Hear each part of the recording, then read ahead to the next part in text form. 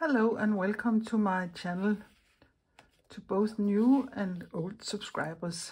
My name is Lisbeth and I'm an abstract mixed media artist. The idea for this little Concertina book came before I was sorting out my watercolor papers, my scraps and my leftovers. I had a bunch of these long strips here from an earlier project. They are approximately 5.7 centimeters high and 32 centimeters long. So I picked 5 of those pieces and began folding them into some zigzag strips, where each strip had 5 of these. I can show you 5 of these small squares, so they would become squares. So they are 5 by 7, 5 by 7 on all 4 sides. And I will show you later how to do that. But now I had decided this would be a little Concertina book, and I had 5 strips, and 5 squares by 5 is 25 pages, and there's a backside too, so that is 50 small pages this book will contain. That was the easiest part. Then I had to decide what on earth to put in this book here with such small pages.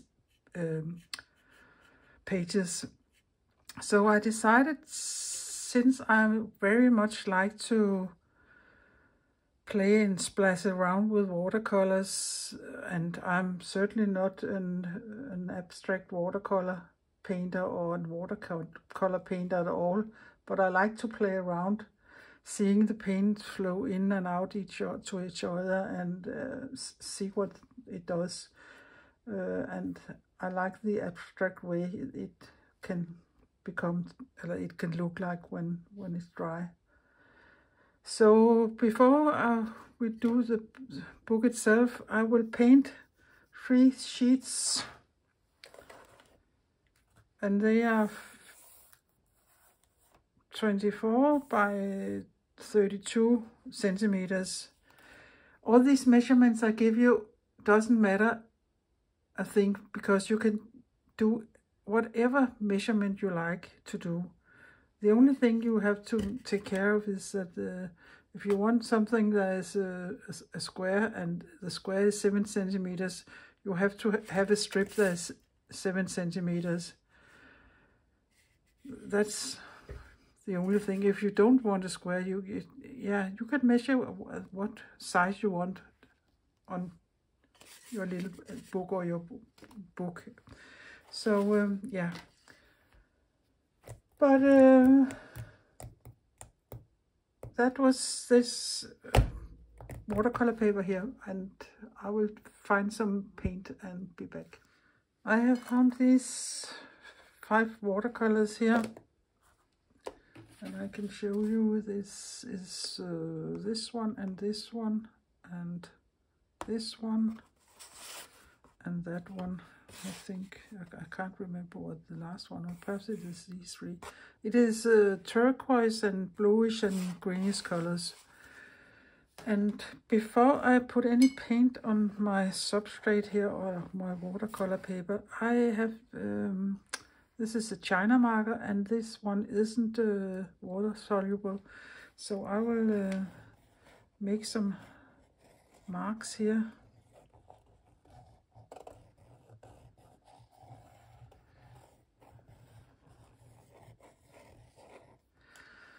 I also have a fine liner, and I really don't know if that one is water soluble or not, but it's always fun to have different markers at your pieces.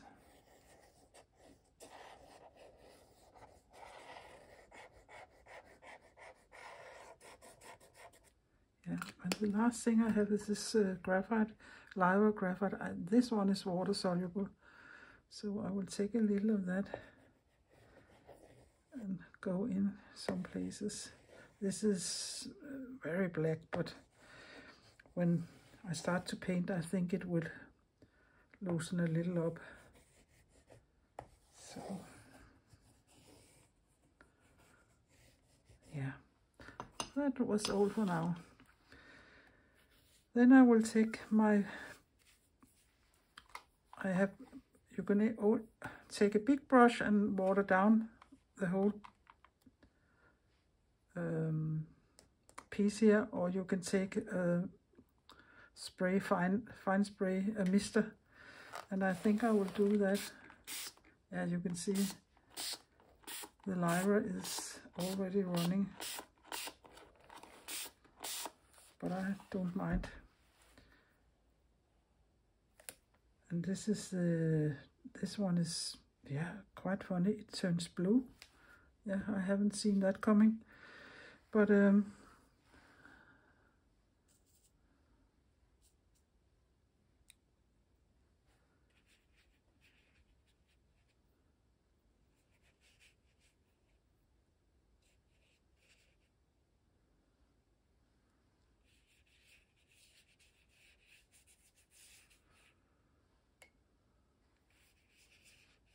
will be a little all over the place.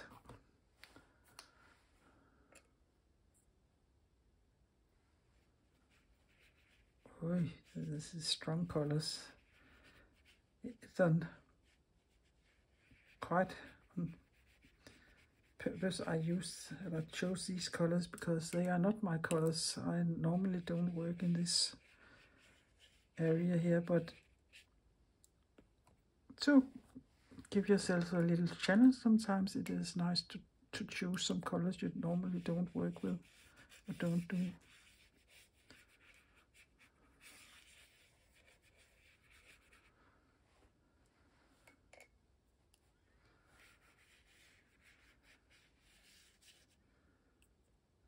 But I also know when they dry, they are not so strong.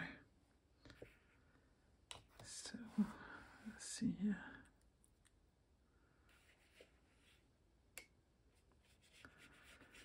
I have taped the watercolor paper to a substrate and taped it just not to get white borders, but to let it sit there so it can dry and hopefully not bubble too much.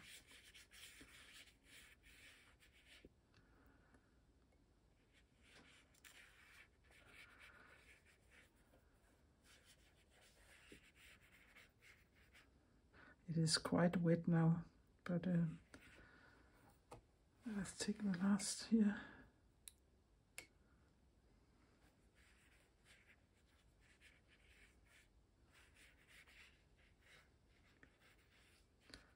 See if there's any white spots. Normally I don't mind if there is white spots, but not for this project here.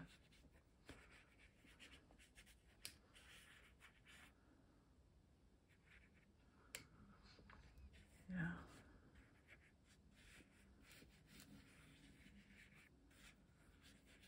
So I think that is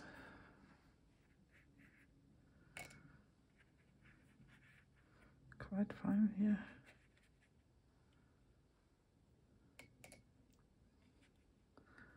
When it is as wet as it is now, you can always turn it a little and see if you can get it to run, if you like that.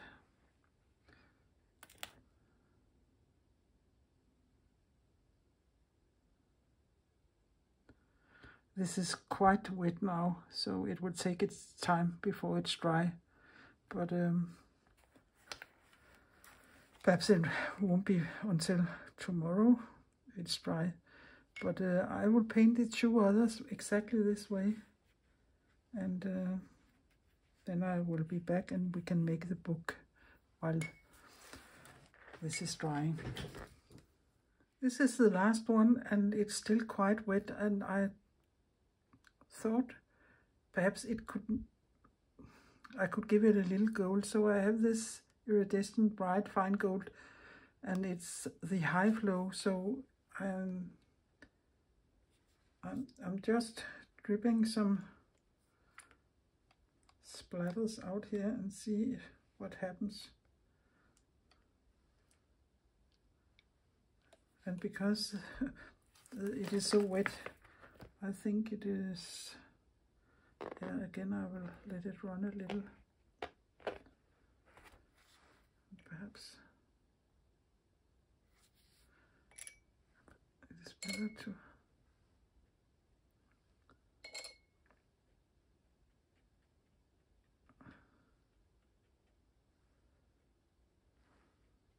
dab a little in them. I don't know. This is an experiment, so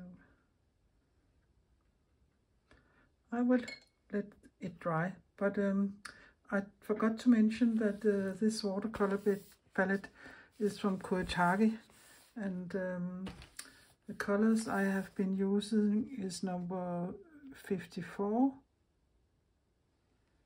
55, 56, 63 and 62. So if anybody wants to know that, I would let them dry and we can start making the little book. So now for the construction. There are several ways you can do that. It isn't the easiest thing to make 5 pages. It is much easier if you have decided to make 4 pieces, because if you imagine this wasn't here, then it is to fold it in half and in half and again in half, and then you would have four pages. But since I need to do 5 because I want squares from this piece, I would have to do it a little other on another way. And one thing you can do is to measure.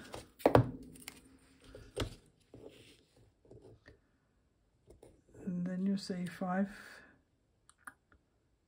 and 5.7, and you do it like this, and you can fold it up like this. That is one way of doing it, and probably that's the way you would do it first. You can also, if you have one already, line them up.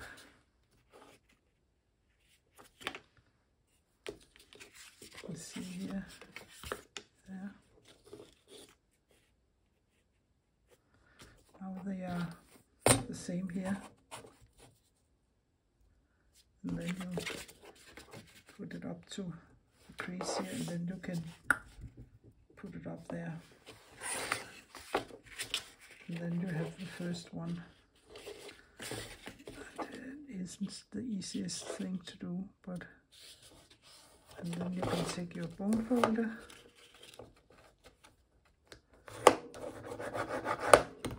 and then you have the first. Then you can go the other way, and again put your ruler up to the end here and go up here, and so on for the next 3 small squares. So if it's the first time you make an accordion, I think it would be much easier for you to have such a long strip, so you have an even number of pages, so you will get an even number and not 5. But now I have 5, and I have scored all these in advance. I have also cut a little of this piece off here because I don't think the hinge needs to be so big. So that's the way I have just lined it up here and here. And I'm certainly not an expert in this, and I'm not normally very good at all this measuring. But I also want a neat book, so yeah. So now I have the first, this one, and then we can say this is going to be here, and I want my hinge to be perhaps on the back side, but perhaps it doesn't matter because I will be doing something on both sides. So yeah, but,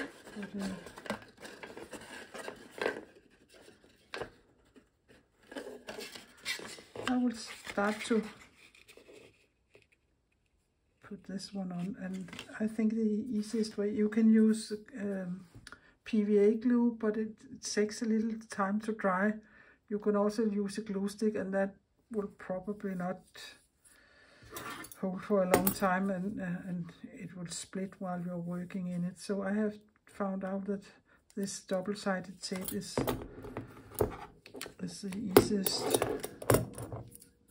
way to do it. So I will just cut a piece, and then I will stick it down here, and then I will cut the overhang out here. Okay, cut the edges clean, you can say. So now here, and then that is always the trickiest part, to get this layer off. Yeah, I think it's so this was this,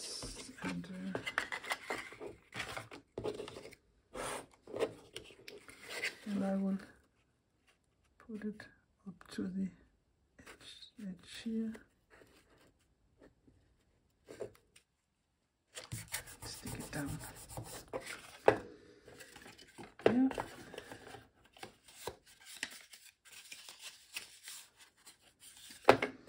And here is the next flap. And I will put glue on this side. Not glue, the double-sided tape.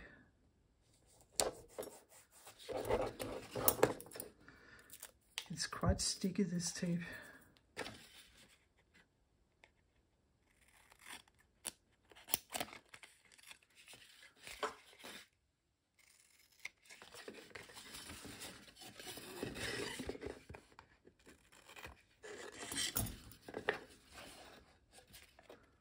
Okay, I will remove the. Sometimes all the glue comes up, and that's not so smart.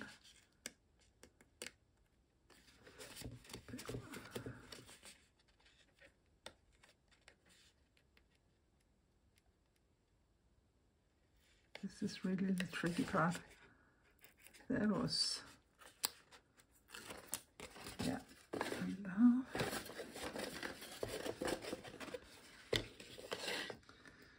I will take the next one and fold it up here, place it.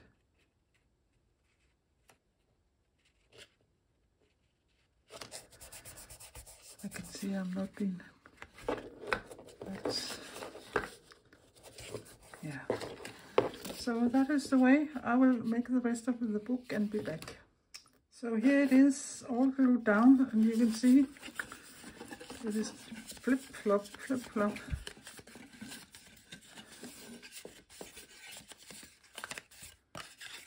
And there's the last hinge there. You can always put the hill around. I won't cut this off yet because maybe it needs some kind of closure. It is quite lively. It wants to jump out. So perhaps I will make a hole and put a ribbon or something in there so I can tie it with that. But I don't know that yet. But now it's ready to put the watercolor papers in, and there you can see there's a hinge there, but there. But it will take a little time to dry, and I will be back. Yeah, the watercolor papers aren't quite dry yet. It will take a little more time. But I was thinking about maybe punching a hole there and flap it up and put this kind of elastic band in it.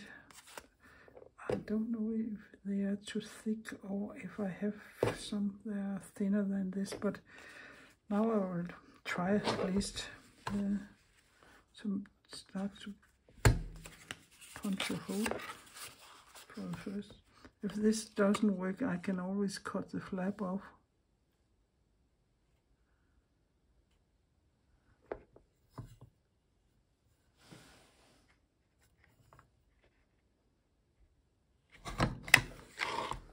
It wasn't quite in the middle, yeah.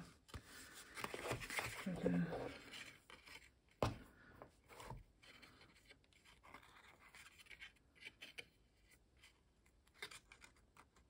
me see. Let me just put that there.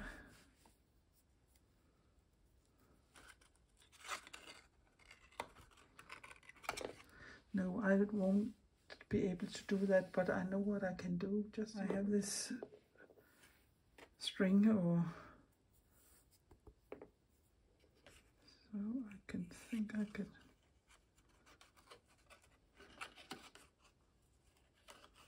put it through, and hopefully I won't damage the hole.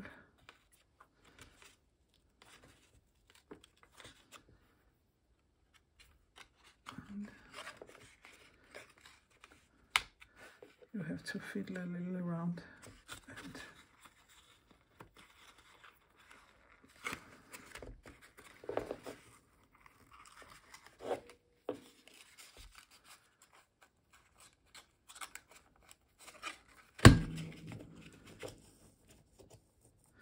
you can't draw too heavy, too much in this, because you will damage the hole. But let me see here now.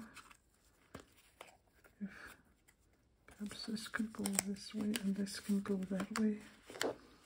Yeah, that works nice. It's a little strange not sitting there, but that doesn't matter. I think it works. I'm not so satisfied with the hole that it's not in the middle, but yeah, that's that. And now I will wait a little more and be back. I just forgot to say, I will put a link below in the description box for the easy way to make a Concertina book where you only have to fold 4 pieces, or not pieces, but pages at a time, and not 5 like here. So yeah, I will do that. And I think these are so dry, so we can use them now. So I will just remove the tape.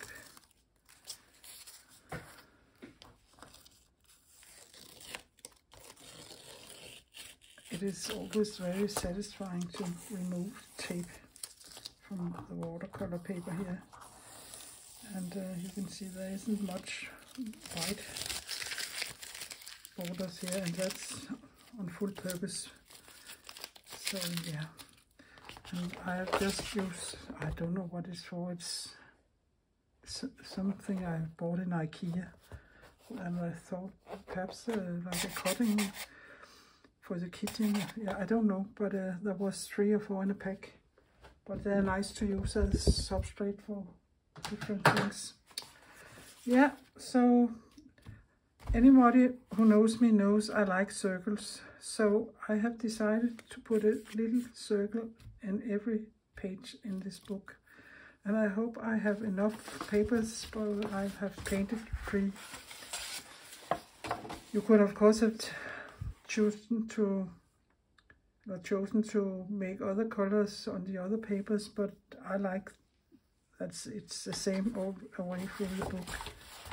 So I think I will just start punching and see what happens.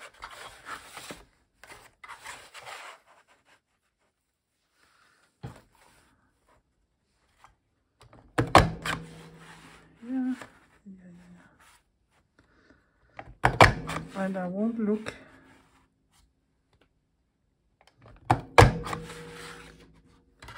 anywhere. Now you get these nice circles. Of course you have to cut this off again. And this I would save. Perhaps they would end up in another project, you never know. It is quite hard to push through all this here. Perhaps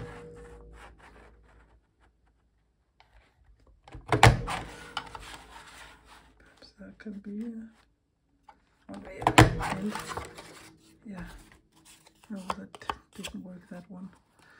But I hope I have enough. I would punch a lot of them, but you don't need to see me doing that.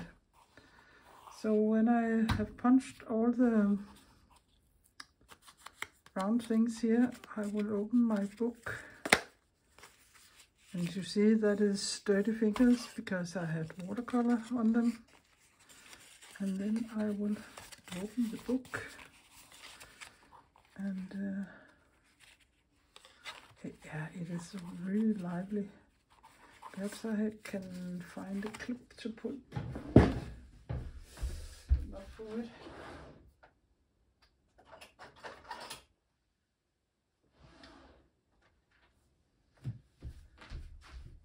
Yeah, like this. That is easier to work with. And then it is just start gluing them down. You can of course punch all the holes and then decide what way you want to put them in, but I think it's, in this case, doesn't matter very much where I put them. So I can take the first one and show you. I will take my glue stick. Yeah.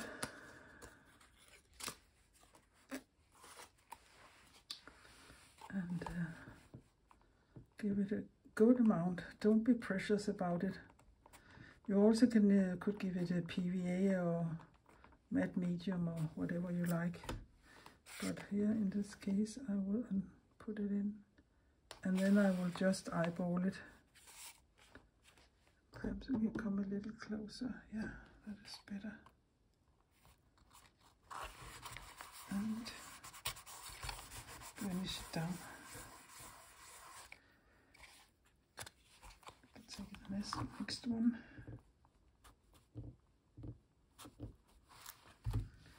Put that there. I don't think a lot about how I put them. This is up and down and anything, but yeah, I think this looks quite nice. And you can open.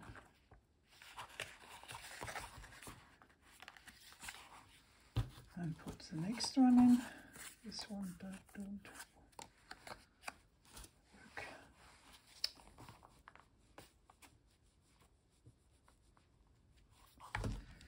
But I will punch the rest out of the sheets and glue them into the book, and then I will show you with the finished book.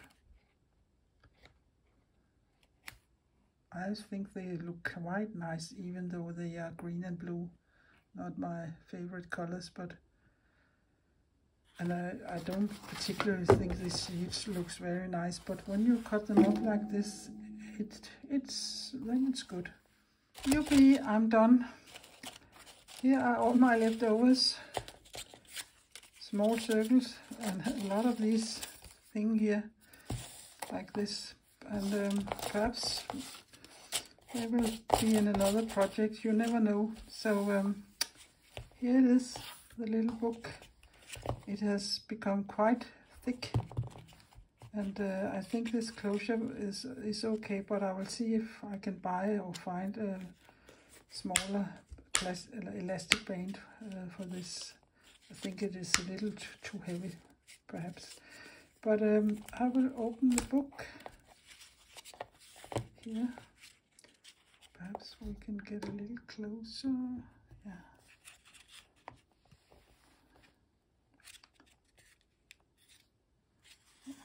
dust.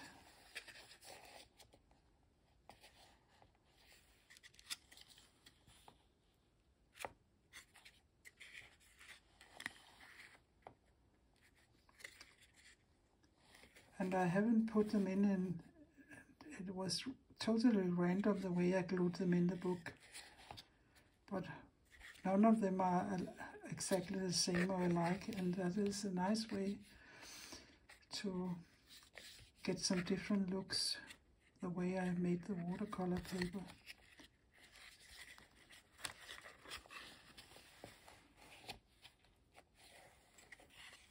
So I'm quite satisfied, and this was the last page here. And then we can fold it up, turn it, or you can just turn it the other way. And there, it's more here.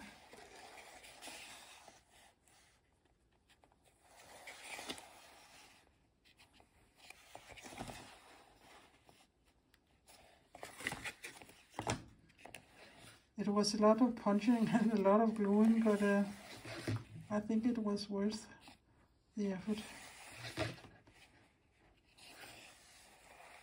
So here, and then the last page.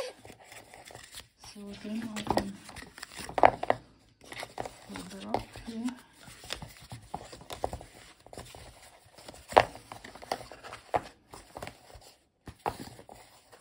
Yeah. And you can see it is like this. I will see if I can take some close-ups. I don't know if it is possible to get that close with such small things here, but I will try. I hope you have been inspired and this has been helpful. I would be very thankful if you would give me a thumbs up and consider subscribing my little Danish channel. But for now, take care, stay creative. Until next time. Bye bye.